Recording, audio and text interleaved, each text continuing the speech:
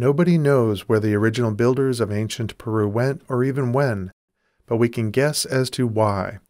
It must have been a mega quake that did this at Machu Picchu and also rattled Sacsayhuaman and the entire Cusco Valley.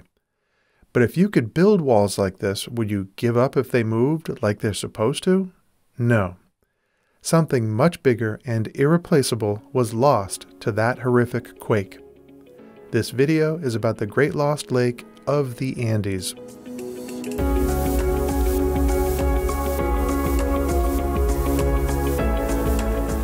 It's no secret that the Andes Mountains are moving. They are on the pressure side of the Pacific Rim Plate, and they are rising every year. And the quakes are not uncommon. There are tremors and aftershocks. This movement is also known to affect the lakes that are in the Andes. Lake Titicaca is not what it was 200 years ago. Never mind what it might have been 2,000 years ago, when its edge came right up to Pumapuku. Yes, this part of the world is shifting. It's changing, more than most. And with this movement, we need to consider that several thousand years ago, there was an enormous laguna, a huge lake, right up in the middle of the Andes, at an altitude of almost 10,500 feet. It was 25 miles long and 500 feet deep, and an advanced civilization lived on its shores and fished from its waters. There was a spillway at its outlet, and the farms were able to soak it in with more than 100 miles of coastline. Gorgeous, dry weather, it was a utopia. There are still other lagunas today at similar altitudes in the Andes, but they are smaller, ranging from 5 miles to 12 miles long. The lake that this video is about was much larger and deeper. Then the Andes moved, an entire hillside went solvent, shifted, collapsed, and the lake burst forth into the valley to the north. This torrent raged downstream and destroyed everything in its path. All was lost. This happened thousands of years ago, and it changed everything. Today, any inquisitive, clear-minded person would correctly state that if there had been a spillway, it would still be there. Well, it is. It's a megalithic site called Rumikoika. And that same inquisitive person would also correctly state that if there were structures along the coastline of this enormous lake, they would still be there. Well, they are. Today they're called the Coricancha, Hatun Rumiak, and Tupon, all at the same altitude along the shoreline at greater than 10,000 feet. And Sacsayhuaman is the big house on the hill looking out over all of it. But suddenly, after a shattering quake, the view was a muddy mess. The water was gone. Walls were cracked, villages were flattened, water sources disrupted, and the lake was gone. They packed up everything and left. And yes, at this point, I would have too. All of the indicators and clues are there. Everything lines up along the northern shore. Take a look for yourself. It's likely that more than 1,000 years passed. Here's an image of what Manco Capac found 800 years ago as he first entered into this lush valley. And as he made his way to the other end of the valley, he found huge structures of incredible stone craftsmanship and gigantic size. Manco Capac had no idea that he'd been walking along the bottom of a long-lost lake. Why would he? Why would anybody? It was a gorgeous, empty valley blessed with amazingly fertile soil. At the farthest end, he decided to use these stone structures, this incredibly spiritual place, to base his people. Additionally, the gods were very happy as this entire valley was incredibly fertile. Such a gift, an entire valley that had previously been the bottom of a huge lake, now fertile with thick layers of fish poop and the many millennia of soil runoff from the mountains. So it was that 800 years ago, the Inca planted and prospered in an arid climate that had amazing soil, easily supporting tens of thousands, and yet at such a high altitude and using so very little water. So the next time you're in the southeastern end of the Cusco Valley, stop into Ombuco and take a look at the little town that now sits right where a 500-foot tall hill used to be. It's not far from Rumikoika. And go to Rumikoika too. Look at the valley from there. You will see where the Great Lost Lake used to be, and you'll see why they left.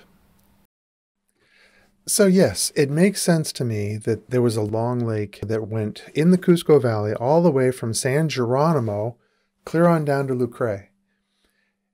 Once you've been there and you've taken a look at Rumikoka, what is known to be an aqueduct for the Inca, and looked at its megalithic core, you realize it was modified to support an aqueduct. You look at from where you're standing, you can see there's an area that looks like it might have been a lake right there in Lucre. Ambucho's around the corner. And you just kind of get this feeling, this is a spillway. But how could it be a spillway? It's all dirt. The stones have been taken away, just like all floors that are very useful elsewhere. And then they used the actual supports for the aqueducts, and that's all still there today. Undeniably, it was an Inca aqueduct. But the original architects had it as a different purpose, and I think it was a spillway. People are going to ask me questions, for example, that in this video. It's an aqueduct. No, it could have been a spillway. The stones are gone. People are going to say things like, well, Tapan is at an altitude of 11,200 feet. That's 700 feet above what you're saying was the edge of the lake on the north side. Well, yeah, the growing area where the water comes down, the agricultural area is at 11,700 feet. I'm sorry, 11,200 feet. But the harbor that is on the midway point of the long lake, that harbor, that safe haven, is at 10,500 feet. So water's coming down, a safe harbor, plenty of ways to grow things. It is a perfect spot for a village and access into the middle of the lake. People will say that the Coricancha is also at 11,200 or 11,300 feet. That's 700 or 800 feet above the valley. The very valley where the airport is at 10,700. You know, just a little bit above lake edge. And it's really down by San Geronimo that's where the lake comes in at past that thin spot.